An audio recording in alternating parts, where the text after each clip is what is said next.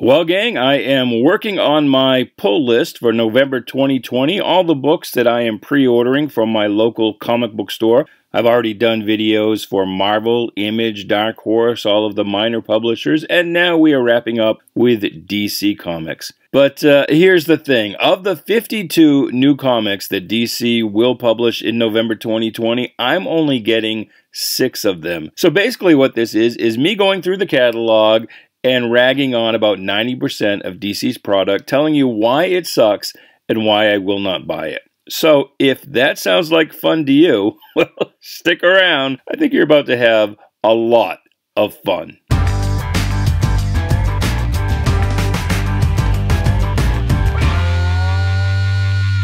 Hey there, Bobby. Hey, welcome to Shanghala. My name is Duke, and this is the pull list. Each month I go through and review what books I will be buying in 2 months at my local comic book store. If you know anything about comics, you know that that's kind of how the industry works these days.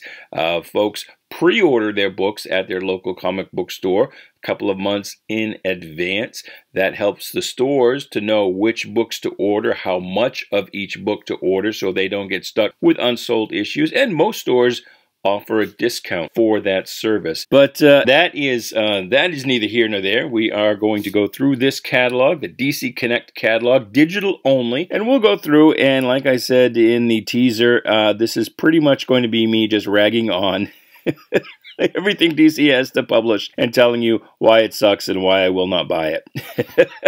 So again, I hope that'll be a good time for you. It's kind of a bad time, a rough time for me, because I love DC Comics. I've been collecting comic books for a long time, long time, probably longer than you've been alive.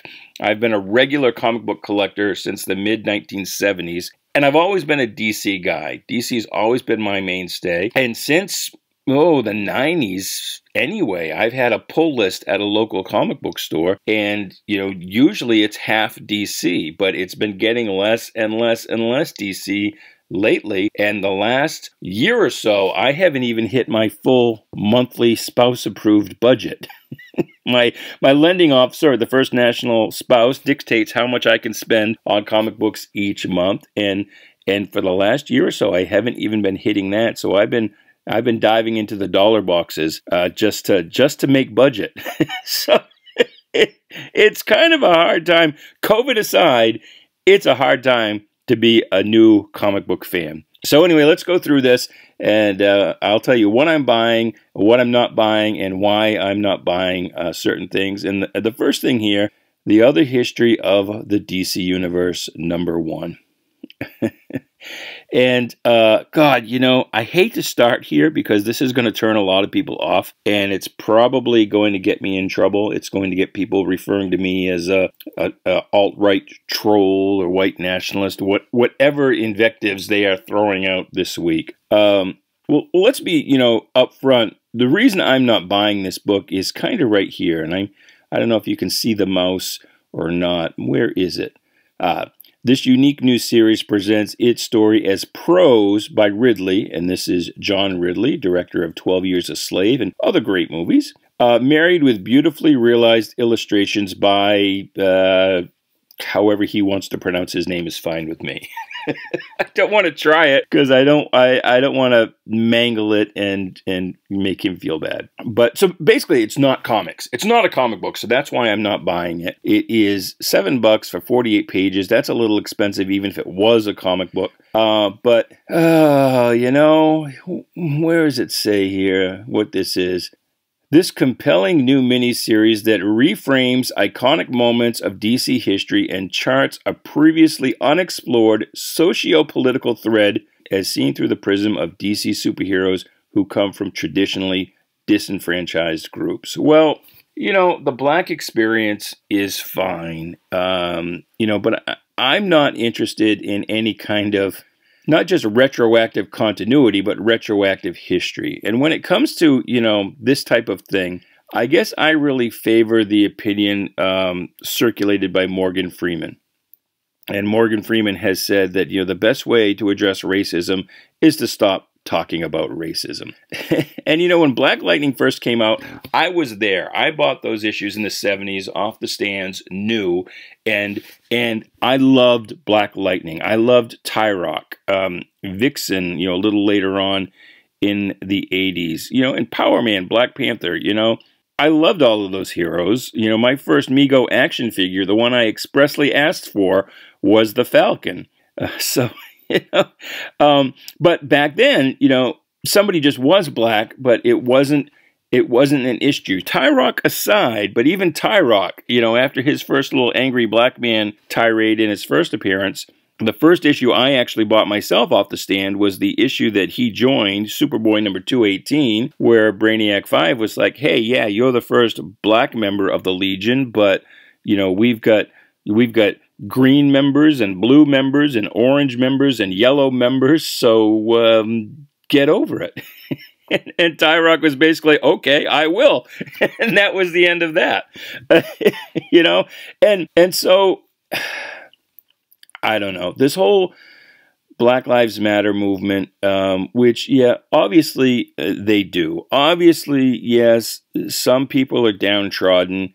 But you know what? I can still remember in 1989 when I went to college and I was denied financial aid. Even though, you know, I lived on my own, I had no income other than what I made waiting tables. And I was told that with my income, there was nothing they could do for me. The financial aid officer at the college, the University of Southern Maine, actually said to me, it's too bad because with your level of income, there's a lot I could do for you if you were black. So you can say, well, Duke, you still don't know what it's like, you know, systematic racism. You don't know what that's like. But I do know what it's like to be disenfranchised just because of the color of my skin, to be told that I'm worthless, that I don't count, simply because of my physical appearance, you know?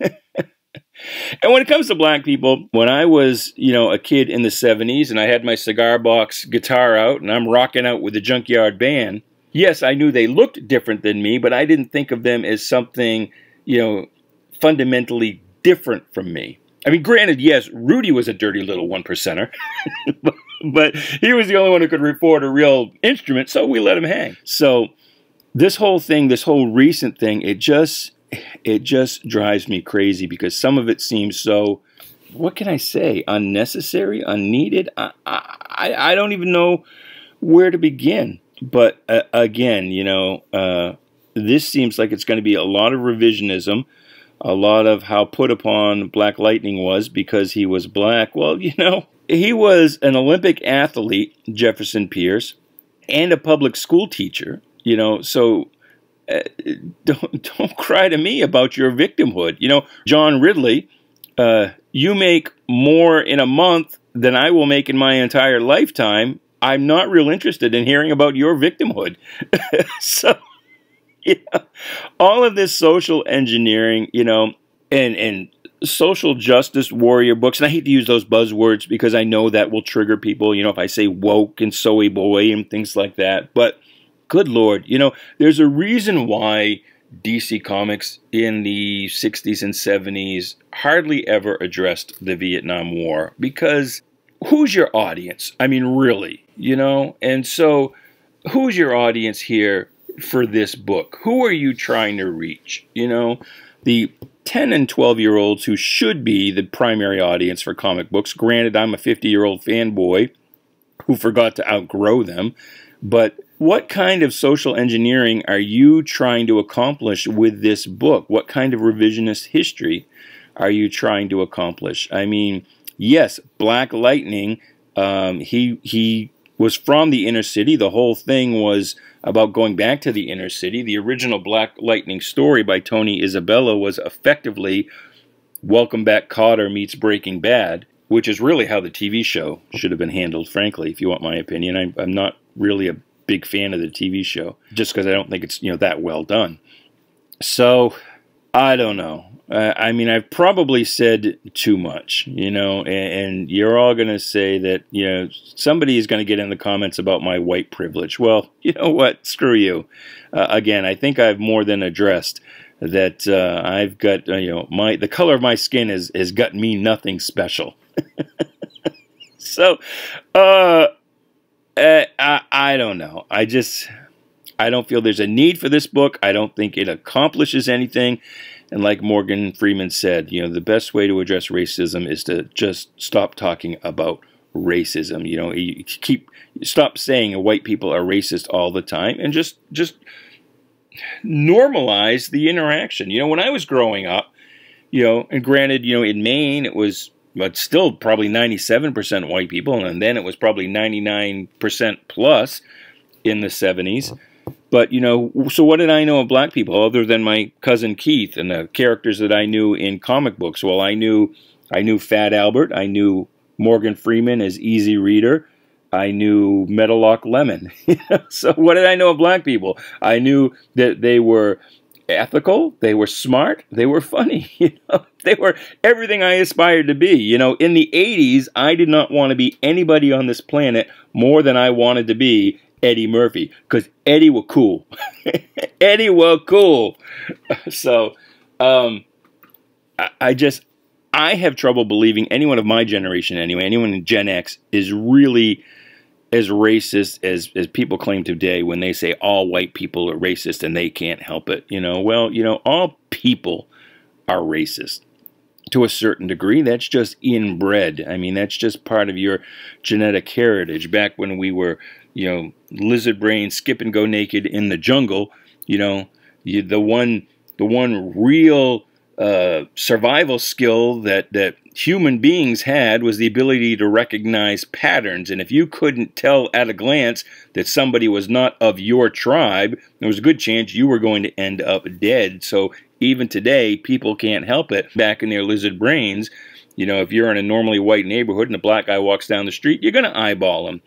Just out of curiosity, you know, just out of recognition that here's something different. It's no different than when my wife rolls down the street in her wheelchair. Everybody looks, everybody gawks. You know, they can't help but recognize here is something different. You know, the example that people use, the little old lady walking down the alleyway, and you know, 3 young black guys pass her, and she clutches her purse a little tighter. That's not racism. That's just survival skills. You are on heightened alert. Your spidey senses are going off until you are sure that there is no danger. And you know, it'd probably be that, you know, it's that way if it's, you know, 3 white kids or Asian kids or whoever. So I don't know. This book kind of pisses me off because I just don't feel there's any need for it. I don't feel that there is that much real racism apart from what is promoted on progressive liberal college campuses. I just don't feel that. I mean, everyone talks about the Klan, and you know, Trump has to, you know, denounce the Klan like he hasn't a dozen times or more. But you know, nobody takes the Klan seriously. Nobody ever has. Not in my lifetime. They're completely ridiculous. And as far as actual white nationalists, I'm not convinced there are enough real white nationalists outside of the boogeymen that exist in the media mindset. There aren't enough real white nationalists to fill the gym of a high school basketball game. So, you know, John Ridley, I guess I would say to you what Brainiac 5 said to Tyrock. Get the fuck over it. You know? And the only response I expect from you is, okay, I will. So there. That's my rant, and I'm sure that nobody is watching at this point. But that's okay. I kind of do these videos just for me. I don't have many subscribers or many viewers anyway. It's still a new channel. I don't expect to ever get to the 1,000 minimum needed for monetization. So this is just me talking to myself. All right, moving on. Punchline Special number 1. I did not order this book. Nothing particularly against it. I've been reading the Batman books. I came on in number 92, which was her first appearance, and I'm just kind of not impressed. Not impressed that I really feel the need to spend $5 on a 48-page book, because I just don't. So there's that. Now, I will say, I mentioned that I have been picking up Batman since around issue 92, and that's largely because of coming out of COVID. So few books were getting delivered. Diamond was having problems. UCS, the new distributor for DC Comics, couldn't seem to get anything right. Still is having problems fulfilling orders. And you've heard Perch, maybe if you watch the videos on the Comics by Perch channel, he's been talking about how the top-selling books have been taking off lately, and the mid-tier is just kind of wallowing or collapsing. Well, that's, I think, partly because Diamond and UCS don't seem to be able to deliver those mid-tier books. The top-tier books are what's out there, and as a fan, if you can't buy what you want, you'll buy what's there, and that's exactly why I picked up Batman. Everyone was talking about it. It was basically the only book that was on the stands because I was getting so few things in for my pull list that I picked it up, and even though I haven't really loved it, it is here with issue 102 that I'd just go ahead and add it to my pull list. It's a good-looking book. I think James Tynion's writing is very decompressed. It is very archetypical of modern comic book storytelling, where it seems to be written more for written as a television script than a comic book. So you don't really get much of anything in any one issue. But I do think this character here, this new villain, is, the Ghostmaker? That's a pretty cool design. It doesn't seem very practical for hand-to-hand combat.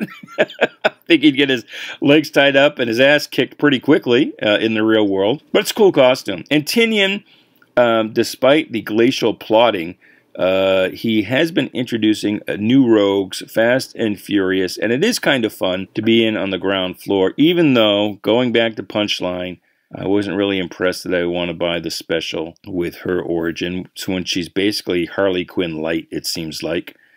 She's basically Teen Dream Harley Quinn. So that's what I've got to say about that. Moving on. Okay, we can skip all of the Dark Metal tie-ins. I have event fatigue. I am so over events. And the original Dark Metal event was, to me, a mess. I tried not getting any of the crossovers and just reading the main series, and I couldn't make heads and tails out of what was going on. It's like, who is this hawk god thing? Where is this coming from? Why is Plastic Man a big giant egg? What's going on? So I'm over events. You can't afford to get every issue in an event, and if you try and get just a few, you've got no idea what's going on. And so all of this dark multiverse stuff that spins out of heavy metal, nope, sorry. What do we got here? Tales from the Dark Multiverse, Flashpoint #1, nope, sorry. And also this is because $6 for 48 pages, so nope. DC's Dead Planet, that's something different, I think, but I'm kind of full on zombies. I'm kind of over zombies. That book is about 5 years too late for me. So the DC stuff is nothing. It's a clever name, Deceased, get it? But Dark Knight's Death Metal #5, haven't been buying that. I've explained why. $4.99 for 32 pages, so that's just a cash grab. You can go fuck yourselves sideways, DC. Dark Knight's Death Metal Multiverse, Who Laughs? Nope. Although I will say that that's a cool character design, but not for me. Dark Knight's Death Metal Infinite Hours Extreme. And now we're getting to the point where these are tie-ins and crossovers that seem absolutely, completely useless. So there's that. Justice League, I wasn't buying the regular book anyway, so I'm certainly not going to buy it as a tie-in to an event that is spinning off from an event that I did not understand. And new events that I'm not buying, so that's a no. All right, Sweet Tooth: The Return. And this would have been a Vertigo book back in the day. Now it's a Black Label book. It appears to be regular size, so it's not in that weird, unwieldy Black Label size, I don't think. It's only $4. I say only $4. I can remember back when I swore when Dark Horse and other, quote-unquote independent companies went to $2.95, I was like, I will never, ever, ever pay $2.95 for a regular DC or Marvel comic book. And here I am now paying $3.99. My budget hasn't changed much since then. I still spend about $25, $30 a week on new comics. Or, if there's not enough I want, diving into the dollar box and getting old comics. But, that's what I'm getting. I'm getting fewer books for the same amount of money, but I lost track of what I was saying. That's what happens when you're an old man and you're just bitching and ranting. Basically, this whole video is me telling DC Comics to get the fuck off my lawn.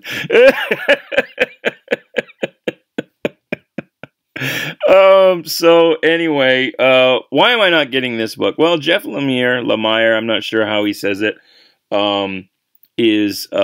he runs hot and cold with me. I've said in other videos, the thing I liked best was his Green Arrow run, and that was probably in retrospect largely because of the artwork of Andrea Sorrento. And Jeff really turned me off with his Legion of Superheroes story, which is a nonsensical disaster. It was like just like slightly one peg above the current Brian Michael Bendis version, which is the worst Legion ever. So, why am I not getting this? Just because I don't feel like it. How's that for an answer? But looking at this and reading this solicitation, this basically strikes me as a typical Vertigo book. And I didn't love Vertigo as much as a lot of people did. There were a lot of Vertigo things where I was like, why is this a comic book? You know, why is this talking heads, weird-ass bullshit actually a comic book? You know, there's nothing in it that really dictates a need to be told in a graphic format. Why does it demand to be told as a comic book story and not a YA novel? But you are certainly welcome in the comments to tell me why you think this series is going to be great, why I should be buying it, and why I'm not just writing it off as, yeah, I don't know. So now, here's the other thing, though, and the other reason that I'm not going to buy it. So look at this is what? This is 4 pages, 5 pages. This looks like it's maybe a double-page spread, so this is 6 pages. What is actually accomplished here? Sweet Tooth, if that's his name, goes for a walk. That's 6 pages of Sweet Tooth going for a walk. So this is incredibly decompressed. Now, who knows what the actual dialogue is going to be here? There won't be any narrative captions. We know that because that's passé. There won't be any thought balloons. So that's also considered old-fashioned and quaint. There probably won't be 40 words on a page here. And not a lot is actually accomplished on any one page. Here's a page, just 3 panels. He walks across the lawn. Here's a page, just 3 panels. He looks at somebody and somebody's looking back, or he's remembering somebody's evil look and it makes him walk a little faster. Maybe, I don't know. Here's a 2-page spread of nothing happens other than he walks across the lawn, and he's been walking across the damn lawn for 3 pages now. Nothing happens other than he walks across the lawn and he encounters these robots. And I mean, this is moving at just an absolutely glacial pace, where Lemire is, he is scripting out every single beat of every single scene as if he was writing a TV script, right? He's camera shot after camera shot. And sometimes, like when you have a repeat panel like this is the kind of decompression that sometimes works. You know, you see he's made a fist and he relaxes, and that kind of decompression works. But when it is decompressed to the point that nothing actually happens because you are taking so much space, these 6 pages, if this was in fact a TV script and was filmed, these 6 pages would take, what, less than a minute of screen time? And it takes literally probably not more than a minute to read this. So this entire book, you know, for $4 is probably going to read in about 7 or 8 minutes. So that's really the reason I'm not buying it. Because it's just, you know, decompressed foolishness. All right, Strange Adventures Director's Cut. That's a cash grab. So, you know, I didn't think much of the regular cut, so, you know, I don't need the director's cut. American Vampire, 1976, number 2. I wasn't buying number 1. And for all the same things I just said about up here, Sweet Tooth, you know, totally decompressed. Nothing actually happens in any one issue. Not worth the money. Not convinced that it's done in a style that even needs to be told in comic books. Although, you know, vampires fighting, that seems a little more dynamic. But even so. Harley Quinn, White Knight Presents Harley Quinn. Batman White Knight Presents Harley Quinn. Number 2. I didn't get number 1. I do like Sean Gordon Murphy. I don't love him as much as a lot of people do, but he's a fellow Mainer. I can just about throw a brick and hit his house from mine. So, I try and support Sean as often as I can, but this isn't actually written by him, nor is it drawn by him. And so I don't feel the need. Again, also because it's $5. A regular, it's not even $3.99 for 32 pages. Now it's friggin' $4.99. Rorschach, well, I ran hot and cold in #1. I wasn't going to get it because it felt like a rip. And then I was like, I'll give Tom King a chance. And then Tom King was a dick online. And I'm like, I'm definitely not buying anything by Tom King ever. But then he apologized to the people that he wronged. And I was like, okay, well, he's an adult anyway. But then I decided, you know what? I just don't trust Tom King to handle a Steve Ditko character. And I know Rorschach is not a Steve Ditko character, but it's based on the question a Steve Ditko character. And the whole thing about Rorschach, the whole central core of the psyche of Rorschach is the same as the Steve Ditko character, that focus on objectivism. And I just don't trust, Tom King to get objectivism right. And apparently he's not even trying. I've read something since issue 1 was solicited that he's not basing this Rorschach on an obsession with Ayn Rand or objectivism. He's chosen some other uber liberal progressive person. So the same kind of thing, but more somebody that is in line with his thinking, I think, which is kind of not in line with mine. So, but again, $5 for 32 pages, no, right? I swore I would never pay more than $2.95. I went up to $2.99. I went up to $3.99. Now I'm drawing a line. I'm just not paying $5 for a regular 32-page comic book. It's not going to happen. Wonder Woman 766. I haven't heard a lot of good things. I was buying Wonder Woman. I stuck with it a lot longer than I meant to, and I finally dropped it kind of in the middle of the G. Willow Wilson run, and I haven't seen enough positive chatter online that I'm willing to jump back on the book, especially when it's twice a month. So in order to add it, I've got to cut 2 things from my pull list, and so I'm just not confident. House of L, Book 1, The Shadow Threat trade paperback. This appears to be a new book right out of left field. I have no idea what this is all about, but it looks like it's part of DC's new effort to attract middle school readers. It's a kind of a YA novel kind of thing, I'm guessing. It is a smaller size, 6x9, but I don't have room to fit a 17-page book into my budget. I'd have to cut out, 4 or 5 regular titles I'm buying, and there's nothing here in these preview pages that tells me, again, this is pretty decompressed. Every scene, beat by beat by beat by beat.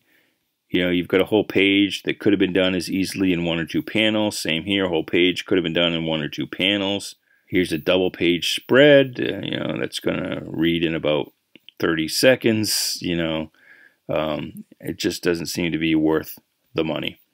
Now this one, we found a monster. This looks like fun. This is obviously aimed at middle school readers. It's a YA thing. It's $10, which is a little better price point. 144 pages. This one was 208. But this one looks more like the thing it's not for me, but I'm glad it exists for the people that it's for. So I'm not going to rag on that one too much. Endless Winter is coming, and we'll talk about that next month. Action Comics. I have hated Brian Michael Bendis' run on Superman. I tried it at first. I finally dropped it when I realized that this whole thing, this whole bad dad version of Jor-El was not a hoax, not a dream, not an imaginary story. And I've had my fill of bad dads. Had my own. So I don't need that in my escapist fiction. And John Romita Jr., I've never been a fan of John Romita Jr. Way back in the late 80s, he is what chased me off the X-Men books, back around X-Men 190, 200, somewhere in that area is where I dropped X-Men. So nothing there for me. Superman 27. And we know by now that next month, the December books will be Brian Michael Bendis' last hooray. We'll wait and see what they replace him with. It looks like it's going to be Mark Waid. So we will see. Aquaman 65. I was on that series at the beginning. I kind of lost interest in it. I think I'd already dropped it by the time Kelly Sue DeConnick came along. Nothing that she does really has ever interested me. You know, Aquaman, I think, needs to look more like the film Aquaman. They ought to just bite the bullet and do that. And I've always said Aquaman is basically Lord of the Rings under the sea. Aquaman is underwater Conan. Some mix of that is what Aquaman should be. Batman Beyond, the TV show, came along after I had, after I was fully adulting and working for a living and not watching as many cartoons. So I never really watched the Batman Beyond TV show, so I don't have the nostalgia required to get into the comic book. Batman's Grave. Well, you know what? There's just too goddamn much Batman. I don't need 20 Batman books a month. So, Batman Superman, that started out as a dark metal tie-in, so that's why I didn't get on at the beginning. And these days, if you're not on the beginning, there's really no point in jumping on. Batman: The Adventures Continue. Now, here is a show that I watched. Here is the original series I loved. And, you know, with Paul Dini, that is something that's going to be for me. So that is on my pull list. So I've been ranting for how long has this video been going now? A half hour, maybe? And we finally got to the first book that I'm like, yes, I am buying that book. I'm a little disappointed that it's a limited series, and I don't think I caught when it first started that it was going to be a limited series. So here's a $1 reprint, or $2 reprint, which I don't need because I have the original. Catwoman 27, I bought that book when it first came out. I did enjoy Joelle Jones' art, although it was a little decompressed. And basically, because not a lot was happening in any one issue, I ended up dropping it. Just wasn't worth $4 a pop. And so I haven't seen anything that, you know, entices me to come back. Detective Comics 1030, Peter Tomasi is probably better than the average comic book writer these days. But still, I tried his detective for a while and dropped it because not enough happened in any one issue for $4. Too decompressed. 1031, The Dreaming. Yeah, okay, so that's Discount Sandman. Not interested. The Flash. So we've got a new writer here on The Flash, but I don't know. I dropped it during the Joshua Williamson run, and everybody praises it, but I was, you know, the same thing, too decompressed. And I came back because people were praising it, and I tried it at his year 1 story, and I'm like, so the Flash's boots are fireman's boots? How stupid is this? Do you know a fireman? You know, one, I was a volunteer fireman for a while in my town. And I want to tell you right now, firefighter boots are not something you run in. You are going to fall over your feet in a hurry. And the idea that he wore fireman's boots because they're heat resistant, no. The thing about firefighter boots is they're water resistant. Firefighters aren't going to get close enough to the fire to melt their boots. The main thing they want is to be water resistant. So, you know, yeah, the suit, you know, the turnout gear, the PPE is flame retardant. And, you know, the soles of the boots maybe a little bit as well. But the main thing with the boots is water resistance. So I was like, well, that's just dumb. And so I dropped the book again immediately. Green Lantern. I really did want to like Grant Morrison's Green Lantern Season 1. And here again, this is, you know, when you're calling things Season 1 and Season 2, you are too deep into the TV scripting mentality. You know, it's a comic book. It's its own art form with its own rules and needs. The problem is that a Grant Morrison book has no rules. None whatsoever. And I wanted to like it because, again, the first series, he started out being kind of what I've always said Green Lantern should be. You know, give him a partner, and it's basically Adam 12 in space. You know, the Green Lantern Corps is basically Hill Street Blues in space. And that's where Morrison was originally going, but towards the end of that first series, it was just utterly incomprehensible. So, I will not put this on my pull list. I'll take a look at it on the stands. If it's got any Legion of Superheroes related characters, like even ones like Hulk Carr, you know, that are like totally anal retentive connections, I might get it just because I have to have everything Legion related. Now here's a book that is on my pull list, and I have loved this book, Hawkman by Robert Venditti. The best book DC has been publishing, and rather than canceling it, it really ought to be putting a giant marketing push behind it, I think. But no, they've decided to cancel it, and this is the last issue. I'm kind of hoping that Venditti ends up on Superman, not Mark Waid, but I am kind of used to with DC Comics not getting what I want. So I'm very disappointed this series is being canceled. I did love it. I thought it was great. Some of the tie-in issues to events, it went off the rails, but overall it was great. Hellblazer, I've never been a fan of Hellblazer just because I was never into that 90s era grim and gritty stuff. So Hellblazer isn't really for me. This is a book that I was not on my pull list, but I tried the first issue, much like Batman, because there wasn't enough for my pull list coming in. So I had room 1 week in my budget where I only got a couple of books, and I was like, it was on the stands, the first issue, and I'm like, okay, I'll try it. The artwork looks great.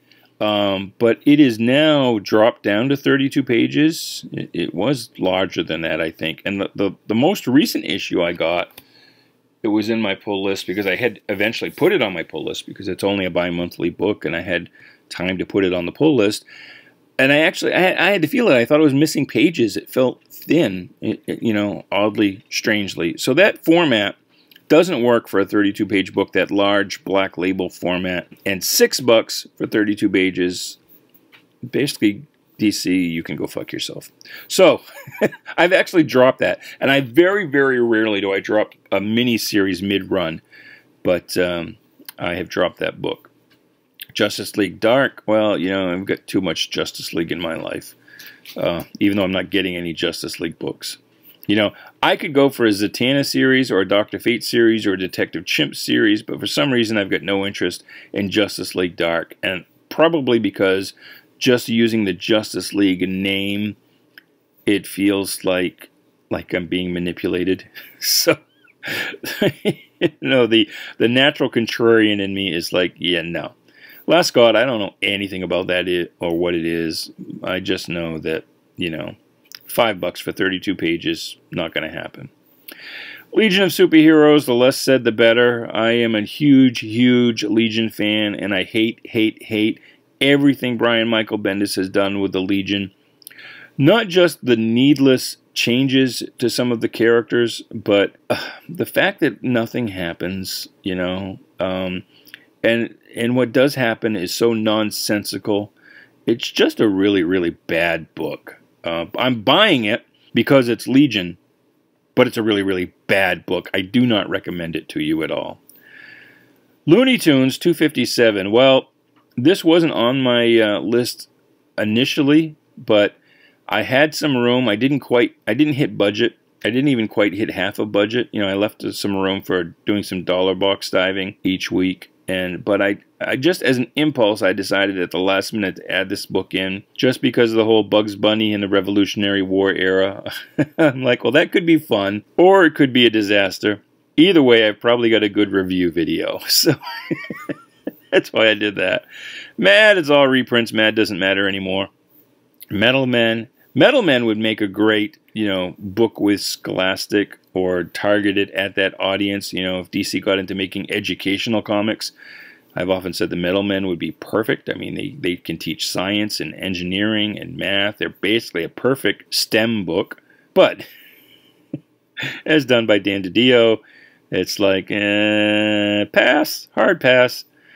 Nightwing's always been a pass for me. You know, I've just never felt like, why? What's the purpose, you know? And I know some of you will not feel the same, and you'll take me to task in the comments. That's okay.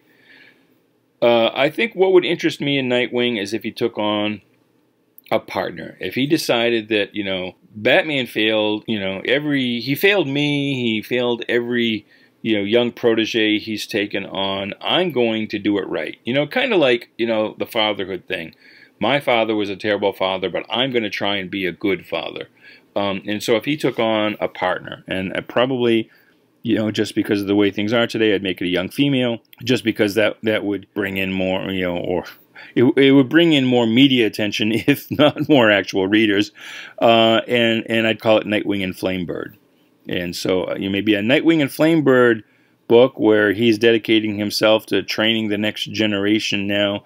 I could maybe try that, but as for right now, there just doesn't seem to be any point or purpose to Nightwing. Red Hood I hate, just because I hate the whole idea of Jason Todd. I liked Jason Todd when he was first introduced, and then when DC let Max Allan Collins change him into a street punk. And that might actually be the same vehicle that he boosted the tires off. It looks like not dissimilar from the way the Batmobile looked then. I've always hated Jason Todd. I actually, in that infamous phone poll, I'm one of the ones who voted to kill him, and I wish he'd stayed dead. I just hate that whole thing. They turned him into a punk. Dollar Comics Sandman, I've got that book, don't need it. Suicide Squad, final issue, fine with me. Teen Titans, final issue, fine with me.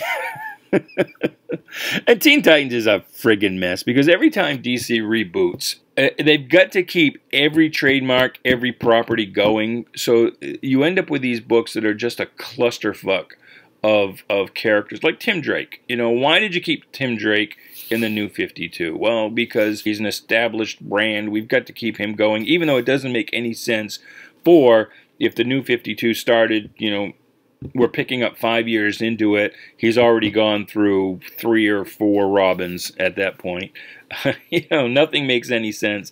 And basically, when you do that, when you have to keep every character you've ever had, and of course the whole changing Wally into a black character too is stupid in the comic books. It made sense in a TV show, and I love those characters. I love that version of Joe far more than the comic book version of Joe, and that version of Iris far more than the comic book version of Iris. I wouldn't mind if they decided to make Joe and Iris West black in the comic books as well, but having Wally be black when his father is white, you know, Iris's brother, it doesn't make a lot of sense. You know, he would be kind of mulatto. He'd be, well, you know, I don't know. I know mulatto's a trigger word too, but I don't know. It was something that was done just to score media hit points. But anyway, what you do is you end up, when you do this kind of thing, you know, keeping all the characters, changing some of the characters needlessly, you end up having to do all of these retcon stories. Like, every story is not a story. It is instead trying to set the universe and explain to you, okay, here's the status quo, here's what this character is. You know, it's why Hawkman, until Robert Vanetti came along, you know, and everybody had been saying, well, no, Hawkman's backstory is this, no, it's that again. And he just came along and said, you know what? Everything happened. And that was the solution. That was the fix that finally put Hawkman back on the right path. But, you know, Teen Titans has been just a disaster because, again, it's mostly, you know, okay, well, who is Tim Drake this week? You know, what are we going to decide he actually is? Young Justice, well, that's Brian Michael Bendis, so that was enough for me to be like, yeah, no. Just because by the time this book came along, I was already checked out on Superman. So I was like, yeah, I don't need anything else by Bendis right now. And oh my God, well, that's it.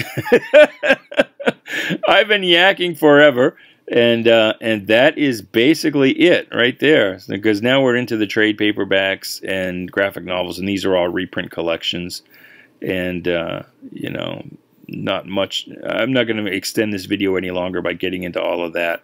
Maybe another time, another video, that will be the appropriate place. Because you don't need this video to be any longer than it is already. God, I feel like I should apologize to you. Because all I've done is rant and complain. So let's go over to my pull list, and we'll see that again. What I'm getting for DC Comics is Batman 102 and 103, Batman Adventures Continues 6, Hawkman 29, Legion of Superheroes 11, and Looney Tunes 257. 6 books I am getting from DC Comics, and that is it. That's all that's on my list for November. But that's the state of DC Comics these days. And, you know, I know my ranting has been a little incoherent here and there, but that is what DC Comics has made of me. So, anyway, until the next video, goodbye, good luck, and please be good to each other.